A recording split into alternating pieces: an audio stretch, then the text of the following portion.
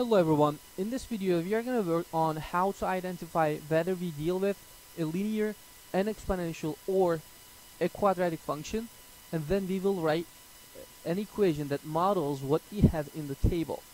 So for this we first need to identify what kind of function we are dealing with, and if you don't know how to do so looking at a table, please click the link at the top to watch the video that I recorded before to decide whether you deal with a linear function, a quadratic function, or an exponential function.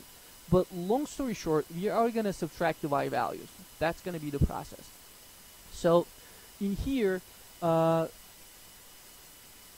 if we subtract these two numbers, negative 25 minus 32, it's like the y values are increasing by 7. So this is positive 7. And then negative 18 minus negative 25 is positive 7. Negative 11 minus negative 18 is positive 7. And negative 4 minus negative 11 is positive 7. So if all these differences are the same, then you are dealing with a linear function. That's our first conclusion. Like, to decide if you have a linear, you subtract them, see if they're equal. If so, you deal with a linear. So linear functions are in the form of y equals mx plus b, right? So that b value right here, my bad, that m value is the common difference from the table. What's the common difference for the y values of the y? It's all like plus 7. Add 7 to get to the next y value. So 7 is the slope, and then x plus b equals y. That's what I have now. Now I need the value of m and b. So I need to figure this out, which I just did, and then I need to figure this out. But how do I find the value of b? By picking one point from the table, one for the x, one for the y, and then plugging them in. We will solve the equation for b, and then we will take those m and b values and then plug them in over here. So right now I'll pick a line from the table, one of the rows, to plug in. Let's say this. By the way, I already know what the y-intercept is going to be. Looking at the table, I will show you that once I actually figure it out, because there's an easier way, but it's not going to be applicable all the time. That's why I'm not showing that one first. So you pick one of the rows, plug it in. So negative 1 for x, negative 11 for the y. Y is negative 11. Y, my x is negative 1. Let's fix that. Okay, negative 1 is the x, and then plus b. 7 times negative 1 is negative 7. Drop down the rest. And to get the b all by itself, you need to get rid of that negative 7 by doing its opposite, doing its inverse. So b equals negative 4. So it was on the table anyways, it was right here, because if it's asking for the y-intercept, in general the y-intercept is the number that has a 0 for the x. So it's going to be like on the coordinate plane. When we talk about the y-intercept, you're talking about that point when the line crosses. So, and at that point the x value is always 0. And if the x value is a 0 on a point, that's the y-intercept anyways. Like right here the x value is 0, its y-intercept that corresponds to that point is negative 4. But then again, it's not going to be available all the time, because sometimes they're not going to give you 0 on the x. So which is why you need to pick one of the rows, plug in the x and y, and then get the b by itself. Now I have the b, it goes in there. I had the m right here, and that goes in here. So let's rewrite the equation. It was y equals mx plus b, right? M was 7. We figured it out up here because of the difference. Mx plus b. You're gonna do plus negative 4. Basically, it's just subtract 4. I don't want to put plus negative 4. So that will be my answer. This one is N. This is B. So you got to figure the common difference for the slope out, and then you got to figure out the B, the y-intercept. Sometimes it is going to be readily available in the table. Sometimes you got to, in many occasions, you got to plug in the x and y value. Okay, 7x minus 4. Okay, linear equation took about 5 minutes, 4.5, 5 minutes. Let's check this one out.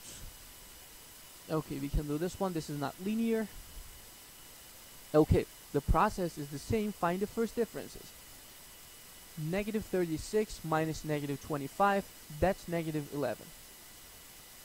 Negative 49 minus negative 36, that's negative 13.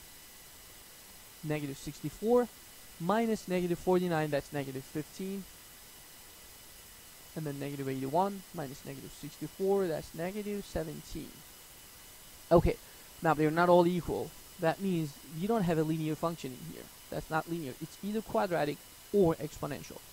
So if you deal with a quadratic, when you repeat this process, the numbers are going to be equal.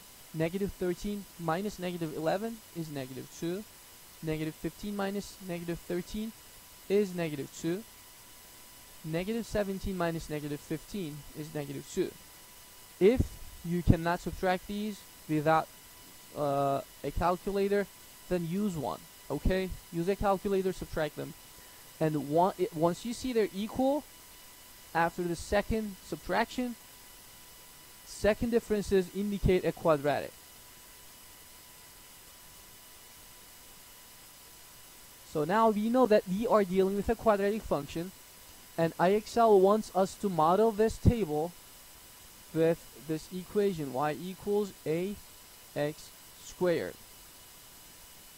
Okay, now so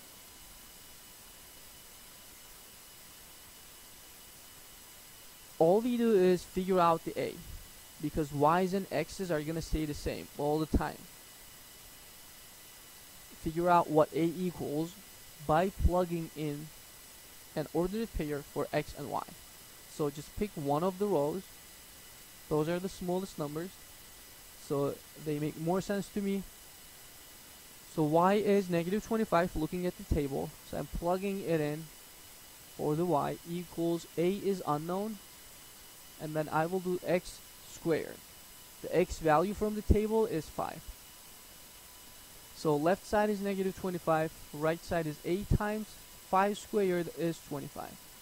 To get the a by itself, you need to do the inverse operation of multiplication, which is division. So basically a equals to negative 1. That's all we needed to write an equation in the form of y equals a times x squared. You can either put it in the parentheses, or you can write it this way, or you can just write it this way. I hope IXL accepts all of these as right answers, because I'm going to use the last one. Okay, because that looks simpler than the others. Negative x squared. I'm sure it'll accept the second one as the right answer. Probably it'll also accept the first one. I'm not sure about the last one. I just want to test it out. Okay, you're fine. You're going to be fine whether you put them in the parentheses or not. Whether you put that one or not, you will be fine. Okay, this right here, I'm not gonna do this because this is quadratic. Let me see, 44, yeah, that's quadratic. This is not exponential. I'm looking for an exponential. Let me just refresh the page.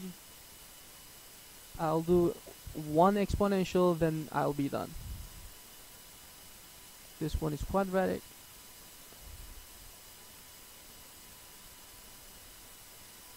Okay, you're making this hard on me. IXL, come on. Okay, I'll pause the video and then replay it once I have a an exponential. Okay, I got one. So in here I already see the multiplication pattern, so I don't want to subtract the numbers because 12 times 3 is 36. 36 times 3 is 108. 108 times 3 is 324, and then when you multiply those numbers by 3, so that's what's going to happen.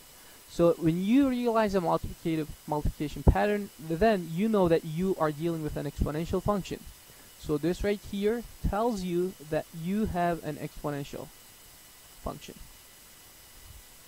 And to find that number, all you have to do is divide one of the numbers by the other one, by the previous one. So start with the greater number, divide it by the smaller one, and then continue doing that and see if you are going to end up with the same number. When you test like 2 or 3 of them, you should be fine. If you see like times 3 at least twice, then you don't need to like check the rest. So let's start with rewriting the general form. For an exponential, it's y equals 8 times b to the power of x. So I need to find a and b by plugging in a y and x. And then whatever a and b I have, I will plug them back in, and then that's going to be my answer to the question. So the first thing that you need to notice is that the common ratio is the b value. That's the b. Okay? So you can just put it right back. So over here, the b is 3 to the power of x times a equals y. Now, to find the value of a, we cannot just extract it looking at the table or the common ratio. We need to solve an equation by plugging in an x and y value. So let's just choose the ones with the smallest numbers, like here. Plug in 1 for x, 12 for y. Y equals 12 equals a times 3 to the power of x is 1. And then solve it for a. 3 to the first power is 3 times a equals 12. This is just a one-step linear equation. It was 3a, so you need to divide everything by 3 to get the a by itself. 12 over 3 is 4. Now we know what a equals. We already knew what b equals. So we will plug them in over here. And our final answer is going to look like a is 4. In the parentheses, I have the b value to the power of x. Again, in your final answer, you should always have y and x in this assignment. You're just trying to figure out m, b, and then a for the quadratic, a and b for the exponential.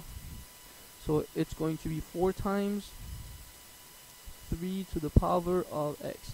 So the one that takes the longest time is the linear. Quadratic is not going to take too much time. Exponential is not going to take too much time. But you will probably be more comfortable with the quadratic because you are more familiar with like quadratics than you are with exponentials. That's what happens in high school. So exponentials will take a little more while for you to get used to. But once you get used to plugging the numbers in, you're gonna be fine. All you do is like use the given form, plug in the plug in one of the rows you have, like 0 and 5, and then try to figure out the other numbers.